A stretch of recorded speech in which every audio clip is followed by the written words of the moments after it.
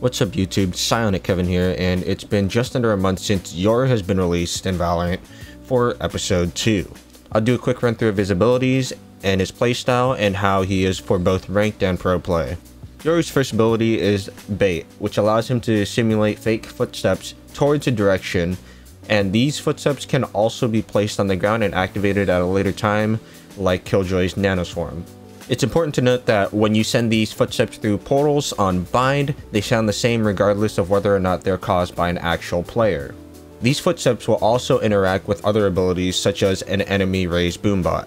Yoru's second ability is a flash, but the difference is that it has to hit a surface and bounce off of it for it to trigger. If it doesn't hit anything, it just fades away and doesn't do anything. Yoru's third ability is his TP orb, which is free or it resets after 2 kills. And essentially it allows him to either place it and teleport back to a location where he wants to be safe, or use it aggressively with some lineups on certain maps and allow him to get behind enemy lines.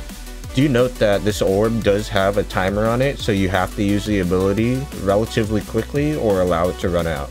Last but not least, his ult Spatial Drift puts on a mask where you become invisible unless you get within a certain range of enemies, but your view is also limited, kind of like a bigger Omen blind.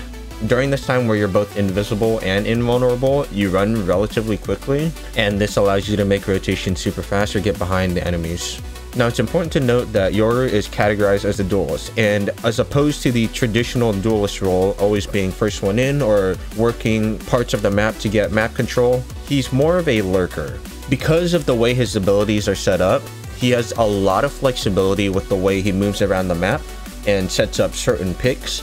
And so this is why having Yoru on your team comp feels more like a support play in order to mind game the enemy. When it comes to playing pubs on the rank system, where coordination really isn't guaranteed, Yoru is going to be a lot harder to be successful with, especially when you set up these plays that depend on your teammates. For pro play, it's a little different because there are set executes and expectations from your teammates that you've played with. And so naturally, Yoru can be a lot better used as like a jet for an entry when you're set up with like a Sova recon dart, set smokes, and everyone's blowing out onto the site at the same time.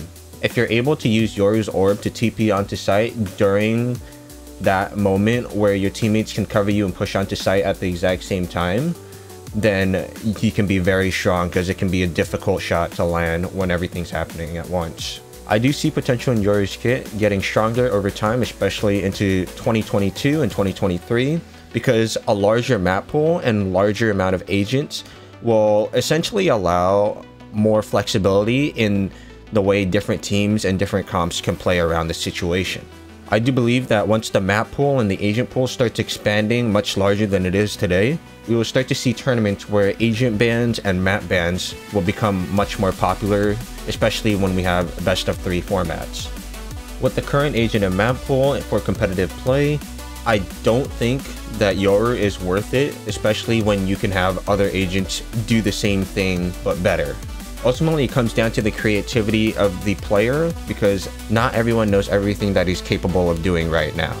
If you're able to read your opponent well, Yoru can definitely be a strong threat against an enemy team.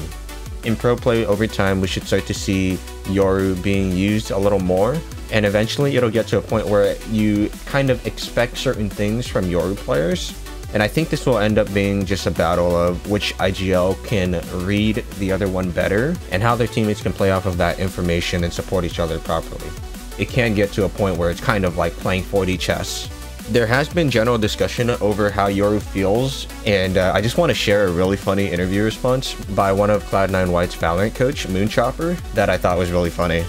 "I think he is dog. I think he's Peepee Poopoo. I don't like his kit, to be honest. I feel like a lot of things need some quality of life changes in terms of how clunky it feels to play him." Honestly, Moon, I couldn't have said it better myself. Thank you for your insight. Go follow this man on Twitter, by the way, @RealMoonchopper. So to sum it up, is Yoru strong? In the right context and with the right team and team comp, he can be. But to call him overpowered would be an overstatement. His kit has potential for outplay, but because he has more of a lurking duelist role, rather than just straight entering, you do have to replace him with one of your other characters in your roster. And currently, I don't think that that trade-off is worth it. I do think that because Yoru is stronger on certain maps, that he will be swapped out as a wild card. It'll take some time for him to fit into the meta and for the community to figure out how he should be played. If you made it to the end, thanks for watching the video. Let me know if you enjoyed it, and I'll see you guys next time. Peace out.